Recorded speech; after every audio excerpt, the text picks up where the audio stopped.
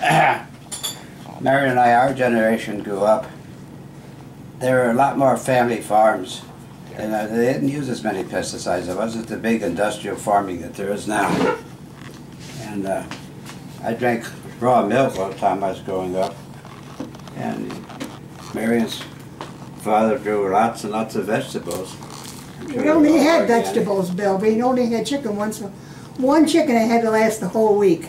Mm-hmm. Never had red meat. Never. Never had a steak until I got married. Wow. Didn't know what a steak was. Yeah. Now you love me trying to make up for lost time now, huh? Every now and then when you take me out. Yeah. We'll do steak tomorrow night. So, but when I grew up, when I was young and we had a garden in Beaver Falls, it was organic. And you subscribed to organic gardening. And you were organic before organic was cool. You were organic stanic. You know why? Plowed up, I didn't want to plow, I guess I dug up by hand one section and we put corn in there. Mm-hmm. There's a lot of basically grass that was growing there before. So I sprayed that with a weed killer, which didn't affect the corn but affected a lot of the other things. The next year I put in peas. Now this is a common rotation. Corn is a heavy feeder in the soil. Peas are a legume, they put nutrients, nitrogen particularly back in the soil, you build it up.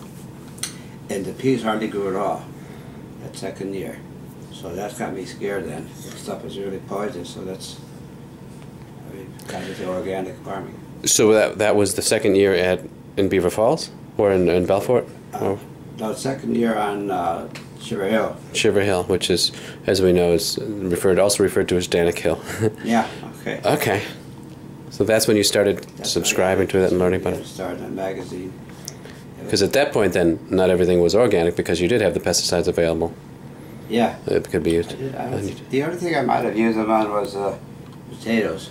I remember I said I'd pay you kids a penny a potato bug if you picked them off, and I didn't get any takers. No, you did. I did? Yes. Don't you remember? I did that. Did you? It was a penny a bug or a penny a cluster of eggs. And I worked so hard, and I got like up to 100 or more, like $1 or $2. And I didn't realize I was being taken advantage of. But I worked hard. I had a little can of gasoline I would dump them in. Yeah, that's funny.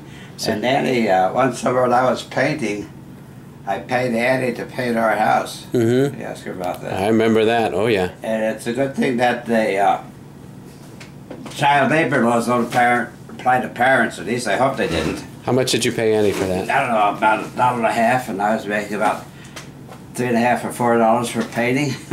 $1.50 an hour for Anne-Marie? That was pretty good. I don't know what it was, but she might remember. I don't know what it was. Mm-hmm. But, you know, it didn't pay me to paint my own house. I don't think my teenage girls would have done that when they were teenagers now. Well, you kids are desperate, though, because you didn't have much. We were, yeah.